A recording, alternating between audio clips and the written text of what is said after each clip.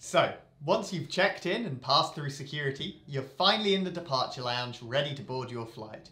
In most major airports, there's a range of restaurants, cafes, bookshops, and clothing shops to keep you entertained whilst you wait. I usually arrive at the airport early to pick up a book for my holiday reading. That's a good idea.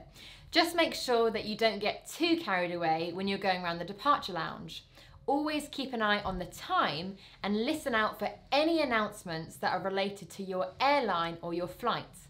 When you see a gate number appear on the announcements board next to your flight reference, make sure that you head over to your gate immediately. In some big airports, your gate might be located in a separate terminal.